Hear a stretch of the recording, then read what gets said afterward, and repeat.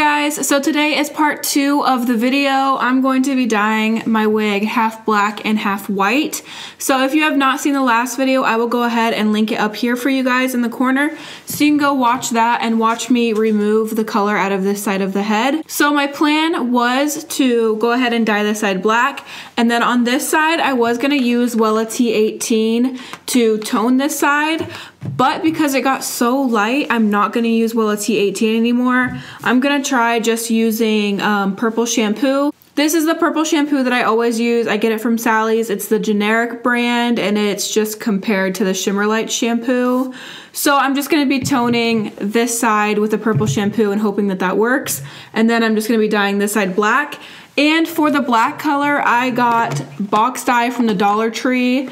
I've used this before to dye my eyebrows. If you've not seen that video, I will also link it up here for you guys. This works really well and it's super black. And because it's a wig, I don't really care about the quality of the dye.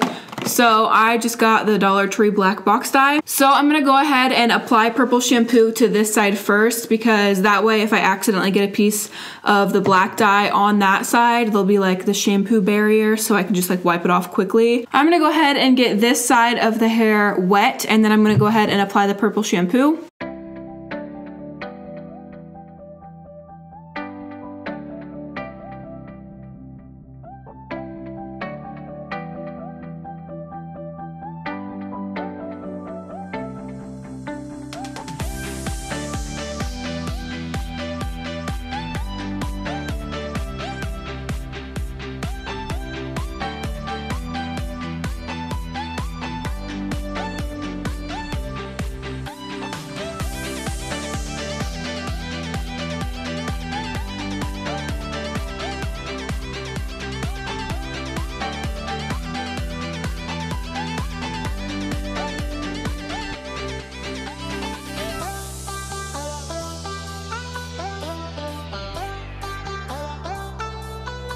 Alright, so here's part 1 and part 2. I'm just going to put this tube in here, shake it up, and then start applying the black dye to this half of the head.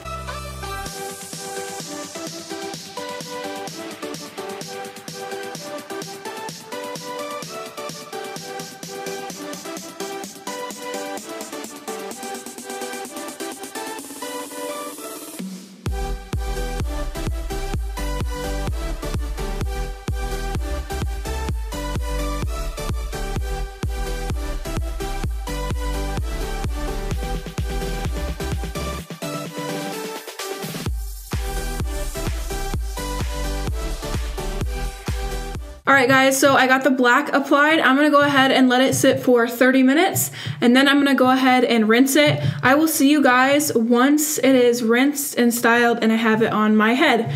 So I will see you guys probably tomorrow. Okay guys, so I'm back and here is how the hair turned out. It turned out honestly better than I could have imagined. The only thing is the roots up here are a little bit brassy because that's where the black shadow root was, obviously. And right now I don't have it like styled and I don't have my wig cap like on properly. So it's not really secure. Like you can see right here, I don't have it on very well. It's just literally laying on top of my wig cap because I don't have the spray that I need to be able to like secure it and glue everything down properly. So it's literally just sitting on top of my head right now. But it turned out so well. This side is beautiful. It's like white, silver, gray. And this side is just pitch black. My favorite way to wear wigs is with a beanie because then I don't even have to worry about gluing it down. And if like the part looks bad and everything, then I just throw on a beanie and then no one even notices. So this is how I like to wear wigs, just because then I don't even have to worry about anything up there. I did not style it. I literally just let it air dry, and this wig is so pretty. It has such like a natural wave to it. So I just let it air dry naturally and I like the way it looks with just like the waves. And now I can wear this wig throughout the process of my natural hair fading and me trying to strip out the color and still look cute. And it's so easy just to like throw on a wig, throw on a beanie, and then walk out the house. You don't even have to worry about doing your hair. That is all I have for today's video, guys. I just wanted to revamp this wig on camera and show you guys what I did to get this half white gray, half black hair. Don't forget to check out my Instagram in the description down below. If you were to follow me on Instagram, you would have already seen this wig. Don't forget to give the video a thumbs up if you enjoyed it. I love you guys so much, and until next time, guys, stay weird.